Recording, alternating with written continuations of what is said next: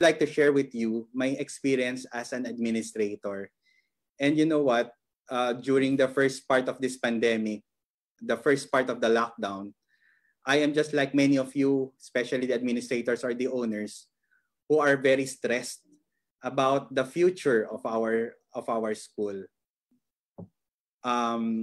There were many occasions that I am thinking what will happen to the school. So there are so many concerns that we had, so many things in my mind about will there be resumption of classes this school year as a private institution. That is really the concern. So I want to share with you my thought process during this time. And I would like to share you this slide. No, you can choose about two things.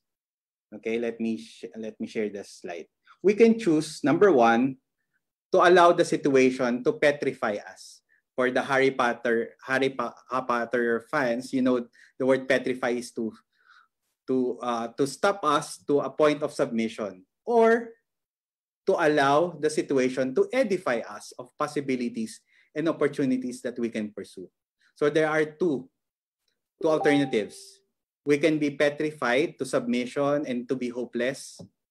And maybe number two, be edified, be enlightened, be taught of the experiences that we are having now, of what we need to do. Because whether we like it or not, this pandemic forced us to rethink, to reimagine, and to think out of the box. So what do you mean by edified? So in the experience of DYCI and personally, next slide please, to be edified is to learn.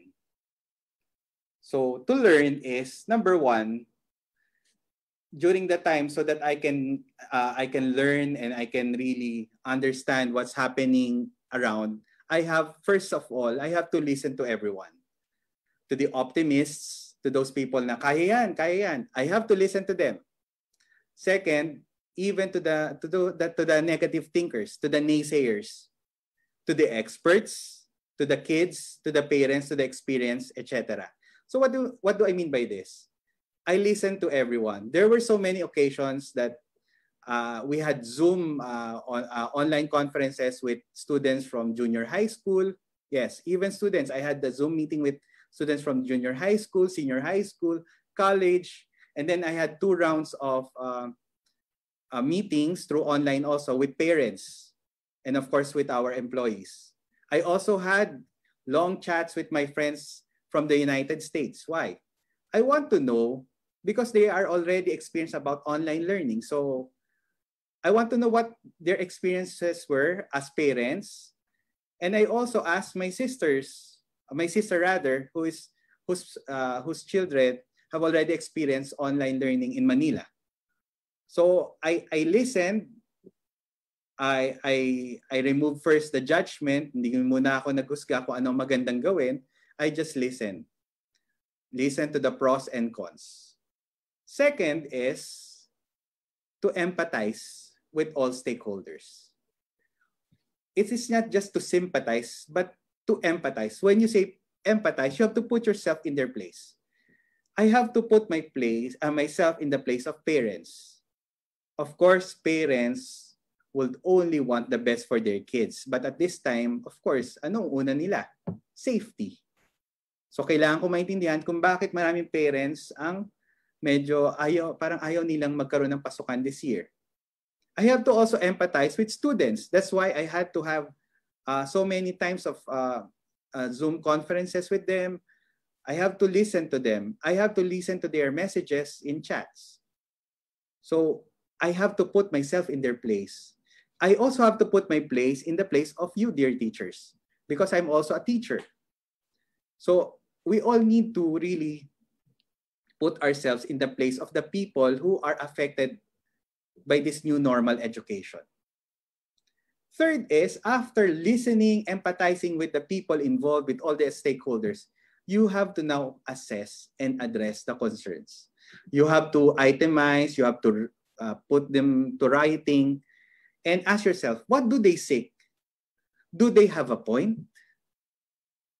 What are they saying? What do I need to really hear and apply in the new normal of education starting this school year. And after that, this is the exciting part. Actually, even though it's not exciting, you have to make it exciting. You have to reimagine things.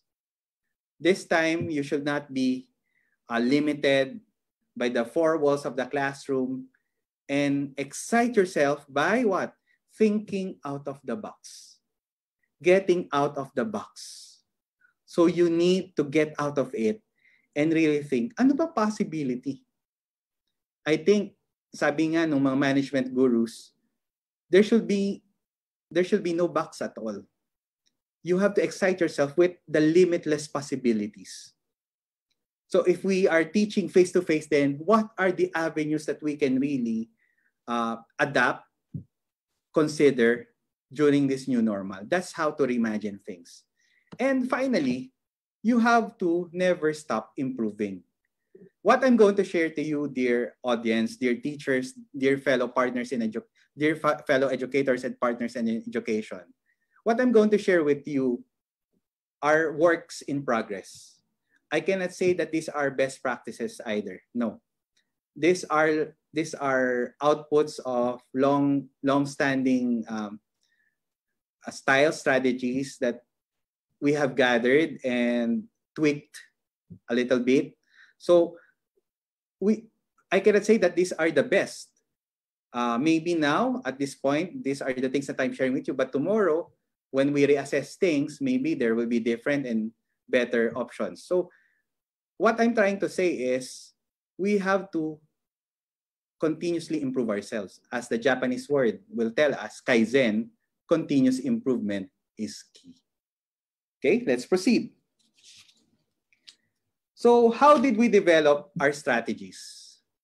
I'm sharing all of this with you because I know there are decision makers who are listening, who are watching, and also dear teachers, you are the decision makers in your own classrooms with your own students. So I'd like to first tell you how we did this.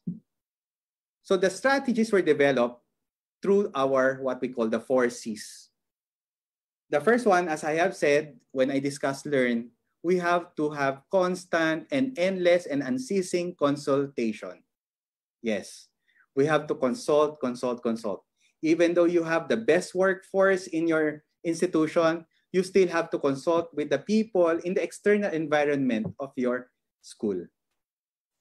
Kaya po, alam nyo, I'm not, I would like to praise our DepEd, our Department of Education, especially our DepEd Secretary, for the firmness of her decisions. And at the same time, the leadership that she is showing, that she continues to consult with everyone, and the firmness in pursuing what is important in these consultations. That when she consults, she really knows what's important, that we have to continue with education. So that's the first one. You have to consult so that you can have different ideas, different strategies that you can consider. But when you consult, of course, obviously, we have to have an open mind. Second one is, this is very important, cultural change or culture change maybe. What do we mean by this? Education has always been face-to-face, and we know that's the best way to instruct, to edify our students, face-to-face. But we have to have a change in the style, but not only in the style, but in the way of life of teachers. So kung before, 10% lang ang paggamit ng computer, maybe now it's 30%, 40%. You have to change. And again, I like to use the word again, you have to excite your fellow educators. I know a lot of things are uncertain, but if we can change the mindset of people that even though it's uncertain, we have a lot of things also to accomplish because this is a whole new ball game. We are not limited with the possibilities. We can be agile, we can be flexible. So that's the culture that we have to impart. How? It all starts with the leadership. It's hard. So personally for me, here in the school, I have to show leadership, I have to show servant leadership, and I have to show the vision. So what does this mean? I have to tell them that there is a plan. We don't have to worry amidst the uncertainty. There are things that we can do. You must be the beacon of light. You have to be the beacon of hope, and you have to be the beacon of vision for your company in order to have a cultural change. The third C is what we call the concretization and conceptualization of plans. You consulted, you have changed, you have opened the minds of your people. Now, it's time for concretization, specific plans. And after that, and this is very hard because you have to see the nitty-gritty and the details, and you have to have attention to the details of what you're going to do. Actually, the things that I'm going to share with you, we started brainstorming about this during the last week of April. So we were just able to finalize everything last week of May. So it was a 1 month of brainstorming and then tweaking and tweaking and tweaking. And after that, it should not end there. You have to communicate it with your stakeholders. Who are the most important stakeholders here? Regardless if you are from the public or private schools. The students, the parents. You have to show them that you are ready. Okay? So hopefully everyone is still up and following what I'm been saying. Okay, so what am I going to share with you? Let me share with you this.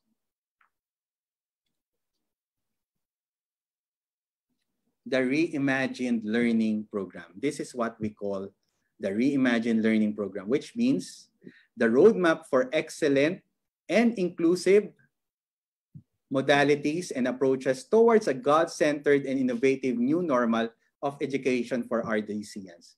Actually, they are not just words. Here at DYCI, it is very important for us to include these words: excellence, inclusivity or inclusion, God-centeredness, innovation, because you know that, modesty aside, we have been pursuing robotics for more than a decade now. And DYCians stand for the name of our students. So this is what we call the Reimagined Program. Roadmap for excellent and inclusive modalities and approaches towards a God-centered and innovative new normal of education for our DYCians. So now I'd like to share with you the details about this. Okay, so let's proceed. Previous. Next. One more. Move forward. Okay. And the 5S anchors of our Reimagine program. Ano yung mga kino-consider namin in making this Reimagine? After the 4 Cs, now that we are already in the concretization of our program, pasensya na po, no, dear educators, ang hilig ko po sa mga 5S, kuminsan acronyms, so that we can easily understand. No? So here, these are the anchors of our Reimagine program. The first one is to consider the safety not only of the students, but also the teachers and the non-academic community of DYCI. Number 2 is, it's not only the safety, but we have to make sure that the quality of instruction is significant and there is a certain high level of standards that we're going to impart to the students. Number 3 is the concern of parents, the supervision concerns of parents. Number 4 is the solutions available both online and offline for teachers and students as well. Ano ba yung mga possible na pwede namin i-consider? And number 5, student welfare development. Here at DYCI, we do not only concentrate on the academics. So the challenge for us is to also include the co-curricular or the extracurricular online or offline in this new normal. So these are the 5S: safety, significance of quality, supervision, solutions available, and the student welfare development. So now let's go to the modalities. Okay, so the modalities. We have online and offline. For us, for all of us, many schools just choose online na lang or offline na lang. But for us, our premise from the very start is to be inclusive. So we have to give all possible ways on how to reach the students and how they can have quality learning. So for those who have good internet connection, we have this online, okay? We have this online portal. We will be using the vSmart Learning Management System from Vibal and another original portal that was developed by our own ICT head, Sir Romil Jimeno. So it is just like the portals wherein we can upload our videos, our lectures, our exercises, our activities. So it will be the standard way of doing online learning. But recognizing the reality here in our nation, there are still a lot of people who are offline or having difficulty in having internet connectivity in their houses or in their households. So for offline users or for offline learners, I should say, we will be using books and of course, a flash drive per student. So actually, we already have an example of this. Okay, if you can see this, Okay, so this is a sample. So, but the important thing here is maybe the question is, so what's inside? So what's inside? Okay, the content in every flash drive. Number one is the videos. We call these videos, again, another acronym, no? The video instructions every week for students. These are not just videos that we downloaded from YouTube. No, these are videos that we ourselves made and recorded. Okay, the examples you can see, I myself already have 9 videos and 1 podcast.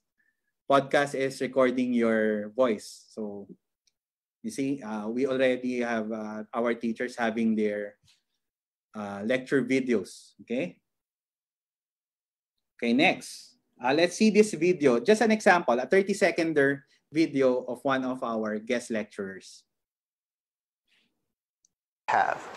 So I hope you can follow along, and I'll try to build it slowly and at a good speed so that you guys can go with me. We'll start with the motor. As the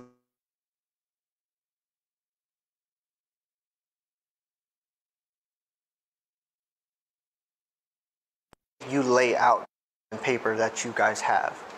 So I hope you can follow along, and I'll try to build it slowly and at a good speed so that you guys can go with me. We'll start with the motor as the most important part. We'll take the 2 parts, the 2 motors, kind of lay them down, and it's kind of the way you lay out the model. It's a really cool way to kind of see where you go, kind of in the middle, see if you need it to be far apart, and really kind of get to know where your wheels are going to be. We'll take the 8 module axle with a nail. So it's got to stop. It's really easy to push it through. You put it one on one side. Okay. So that's an example of one of our video lectures, and actually it's still raw. We haven't put the text and other labels to the videos, but that's the example of what we're going to do. So let's proceed to the next. So the flash drive has number 1, videos of all the subjects. Okay, second, the flash drive also contains modules, and those modules were formatted through our own style. What is this style? We call it the ideas format. Introduction, discussion, example, activities, then synthesis format. Actually, yung synthesis, kahapon ko lang sinabi dun sa meeting namin. Kaya itong these things that I will be showing to you, wala pa pong word na synthesis. But our hardworking teachers already finished with their first grading modules. This will be included in our flash drives.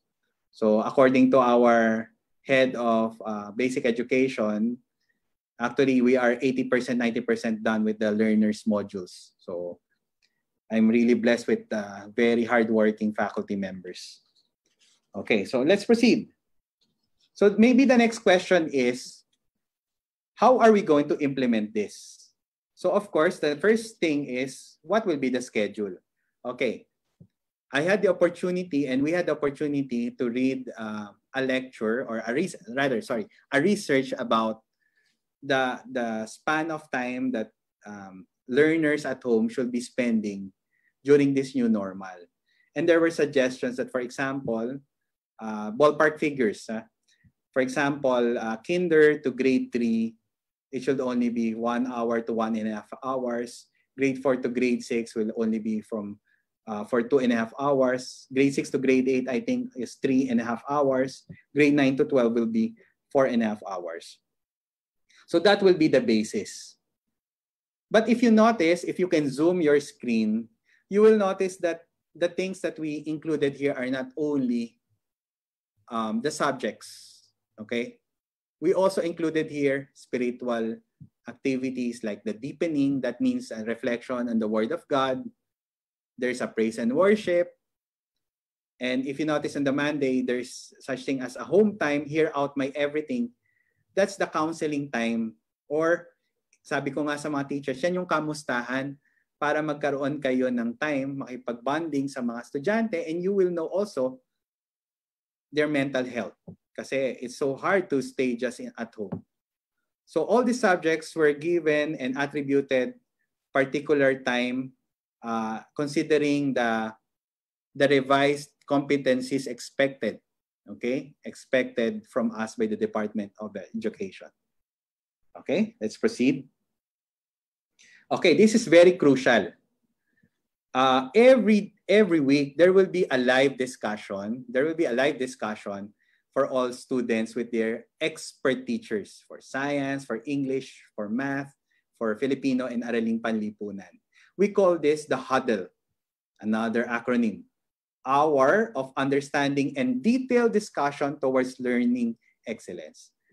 Why did we really put this as a rule or a policy in our schedule?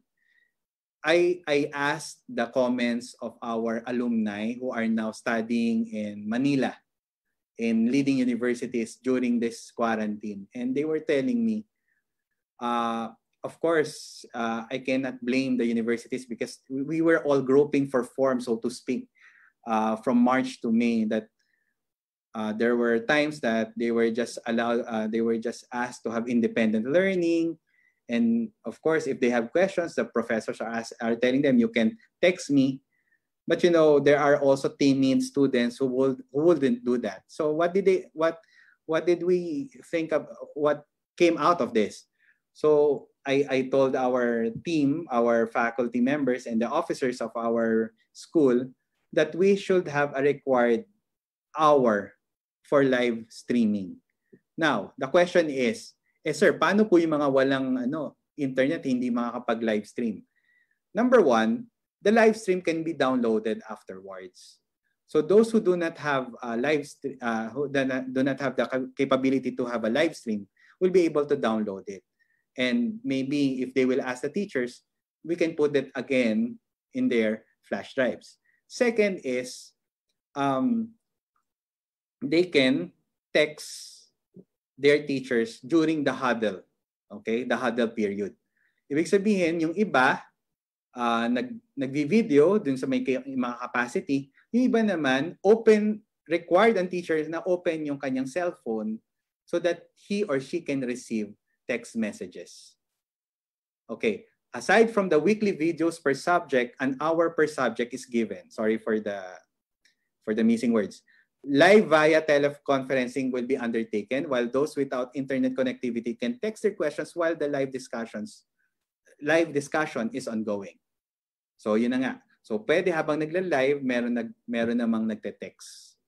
Okay. Yung videos, before we go to the next slide, the videos I was not able to explain.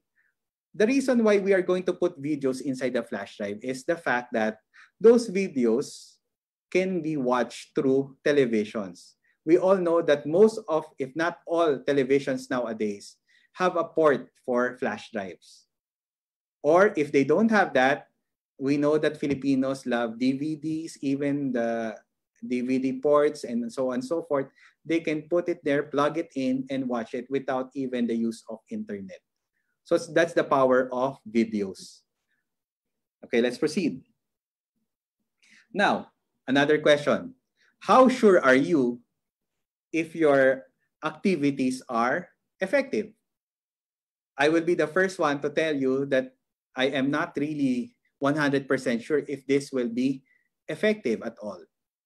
I can say that these are logical things that we can do, but how can we assure ourselves that how can we gauge rather the effectiveness or the efficiency of our strategies? What we're going to do is we're going to have a week-long free pilot testing of actual implementation of the Reimagined Learning Program for our students this coming July. So what we're going to do is to test, okay?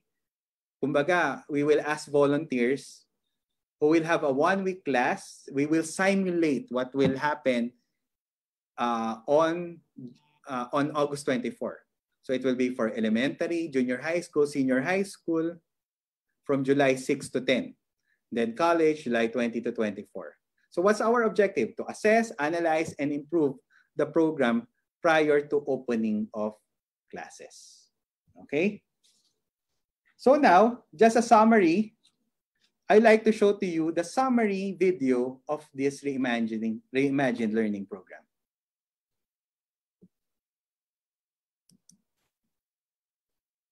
Mga Daisians at sa mga minamahal naming magulang. As we all know, marami po ang nagtatanong at marami rin po ang nag-aalala kung paano po ang magiging setup ng ating edukasyon sa susunod na taong school year 2020-2021. Ngunit ang Dr. Yanga's Colleges Incorporated, kaakibat ng ating mga guro at ng mga partners in education ay patuloy na gumagawa ng mga kaparaanan upang makapagbigay pa rin ng kalidad na edukasyon para sa ating lahat. Now, as we transition to the new normal of education, DYCI has created a new program that encompasses blended modalities in teaching and learning to be used for the next school year 2020-2021. And this is what we call the Reimagined Learning Program, the roadmap for excellent and inclusive modalities and approaches towards God-centered and innovative new normal of education for our Daisians. Now, this Reimagined Learning Program offers extensive and flexible learning opportunities for all our Daisian students, for all types of learners. If you have good internet connection at home, you can choose to study online. We have Schoology and vSmart. Those are two learning educational platforms that we can use for the next school year 2020-2021. For those with internet access, we have what we call online learning. With the access to the internet, education can become more interactive with even more available media at the disposal of the learner. Gagamitin natin ang Schoology at vSmart bilang online learning platforms for the next school year. Paano naman po kung unstable ang ating internet connection sa bahay o wala po tayong internet connection? Meron po tayong sagot dyan. Ang ating mga Daisians po ay magkakaroon nitong USB flash drive exclusively for them. Ito po ay naglalaman ng mga modules, weekly videos, and other materials po na magagamit po nila sa kanilang pag-aaral. Maaari po nating i-view ang mga videos and modules using our gadgets such as mobile phones, laptops, and even TV monitors.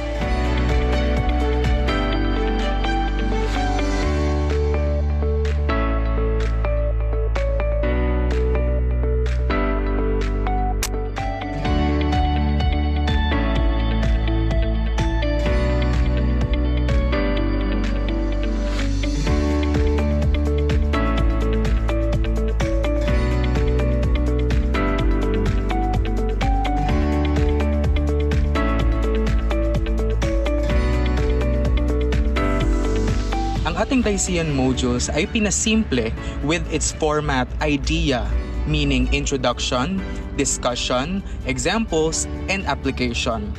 Sa ating Daisian module, nandito ang mga instructions at discussion ng ating mga guro kasama ng mga materials na gagamitin natin for teaching and learning gaya ng textbooks at iba pang learning activities. At pangatlo, using our textbooks.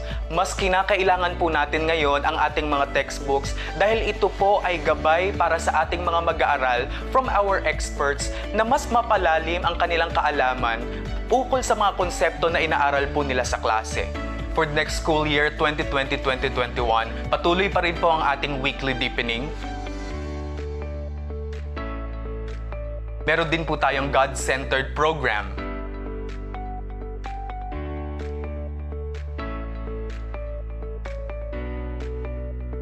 Meron din po tayong home time.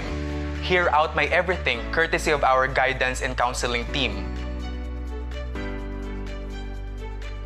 Patuloy po ang ating world-class robotics program. And meron din po tayong offline science experiments.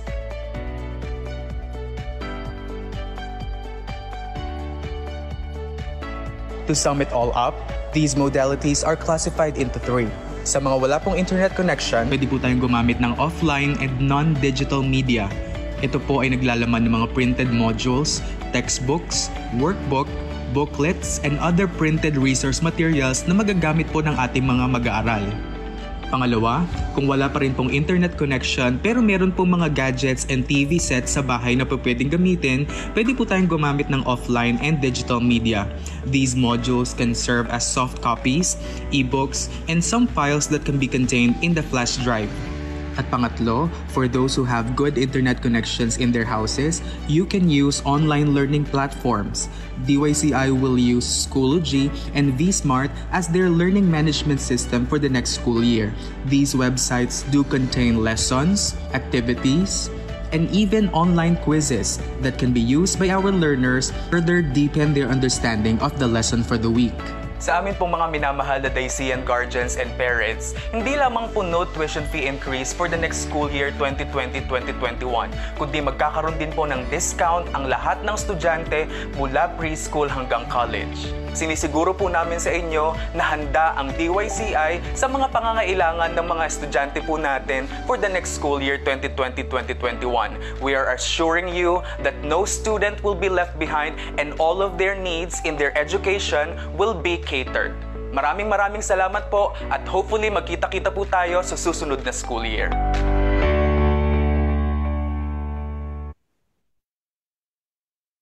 Okay, so that's the summary of what we're going to do for this school year, for this coming school year.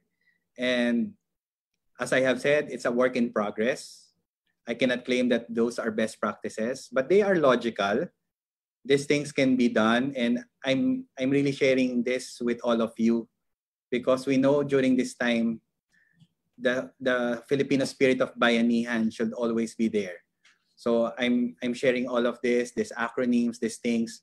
Maybe we can spur your creativity to have your own. That's why hopefully I was able to, even in this very short talk that I had, I could have, or I have inspired all of you. You know, just one more thing that I'd like to share with you. We are also planning, and actually we are going to do this. We have a lot of students who are from the marginalized sector. As I have said, our school is a private school also for the poor. So I have to really consider the people from the poorest of the poor sectors. So given our continuous meeting and with our partners, we have devised a plan and we have devised a project we're in.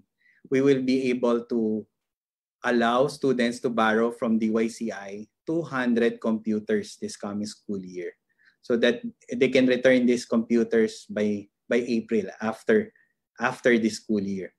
And then we're also going to choose the poorest of the poor that we can help in their internet load. So those are the things that we are doing as our social responsibility. You know, dear teachers, many of you came to this talk to know the strategies and tactics.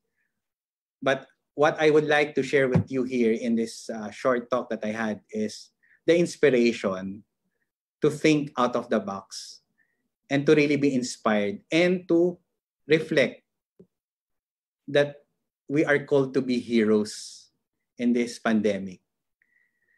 We will soon be part of the frontliners of our nation. By August 24, we are all also frontliners. Even though it's a home-based learning style, we are still frontliners because we are the conduits, the first line of learning for the students.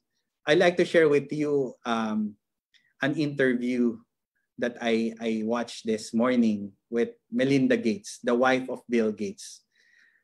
You know, she shared with the people, with her audience, that she went to India so that they can help the poorest of the poor in the society of India.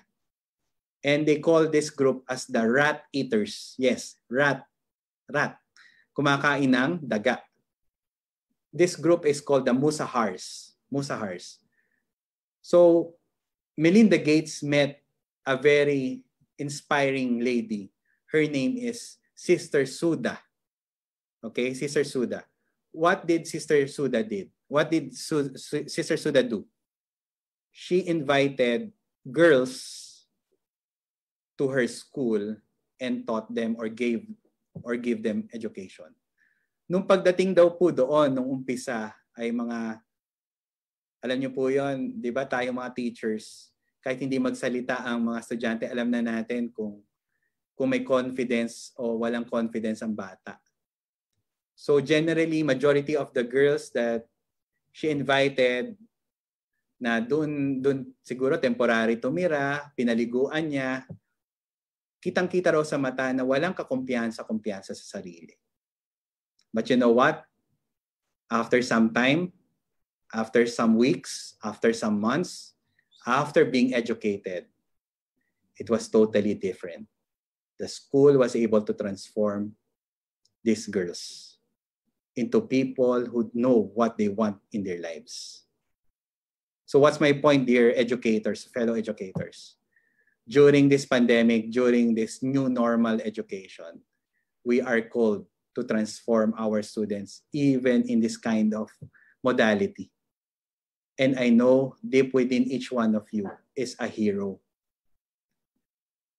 The strategies that I shared with you, madali po, mas maganda po yung mga magagawa nyo. But it all starts with empathy and the eagerness to really be instrumental in serving others. So with that, I would like to thank again Vibal for this opportunity to share with you our reimagined DYC iLearning program. So I'll be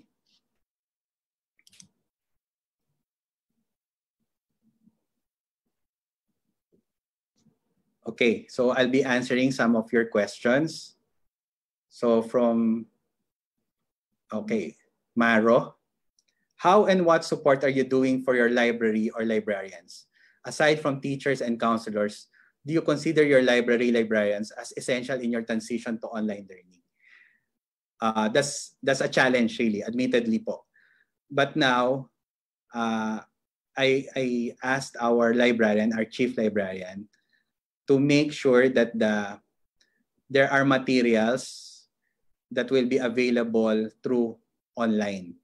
So we have this e-library. We have partnered with a research company and at the same time other e-books company that we will make them available for our students. So they will be really instrumental also. They will be essential because they will be included in our reading program. So our library staff and librarians need not worry. Okay. How can we assure, from Ana Faye Tambio, how can we assure the validity of the task done by the students if they may be helped by their parents or whoever capable of doing? That's tough.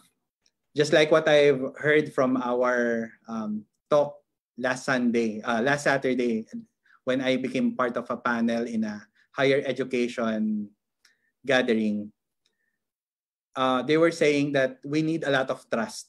Okay, we need a lot of trust. But maybe, just a suggestion, we can go with outcome-based. What do I mean? We have always been saying outcome-based learning. So maybe this is the time so that students will not be copying from one another. Maybe there will be projects that are innovative that they cannot be cheating, so to speak. So siguro mga projects na gagawa sila na kunwari ng insights nila, takeaways nila, then hindi na itatype para hindi na downloaded ang mga sagot, maybe they can do is to screenshot, isusulat nila yung mga kanilang mga sagot or opinions. Pero ang point here is, yes, there will really be room for dishonesty here. So we need really a lot of help from our dear parents to make sure that there's integrity in the work that they are being submitted by their children.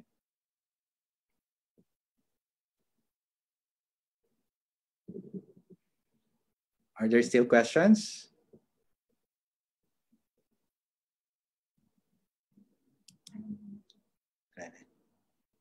Okay, so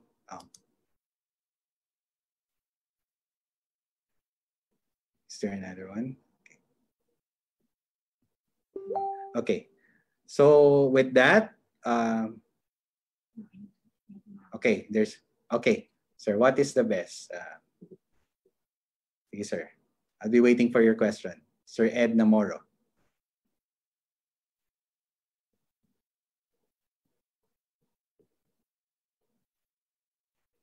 So if you still have some questions, I'll be waiting for your queries.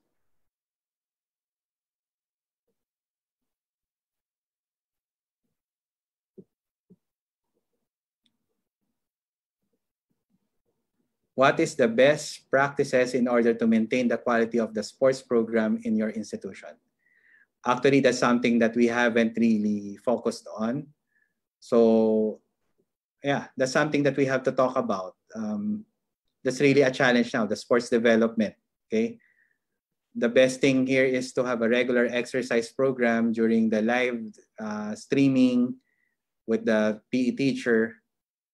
And maybe eventually there will be outcome-based activities that will ask the students to have more mobility in their houses. But yeah, we have to really still discuss those things about sports development. Sir, what are the roles of the health teachers from your school or the MAPE teachers? Well, they are also part of the subjects that we're going to. They're going to still teach the subjects, and they are part of the module development of our students. So kasama pa rin siya. Ang magiging problem lang talaga is the practice of group sports. Yan. So yun ang hindi pa namin talaga na pag-uusapan kasi talagang mahirap yung aspect na yun na how are we going to encourage group sports, no? Given this situation. As I said, this is really work in progress. Regarding robotics, I just would like to share with you, regarding robotics, we have this online and offline virtual robotics. So because that's part of our culture, we were able to make this system of having it offline. So kaya po matutuloy po namin itong programa ng technology even though walang internet yung mga bata through the flash drive. Okay. Okay, so that's it. So let me again thank Vibal for this opportunity to share things that I have, the things that we're going to do this coming school year. Hopefully you have been inspired even a bit and learned something that you can apply in your own school. So thank you very much, everyone, and God bless to all.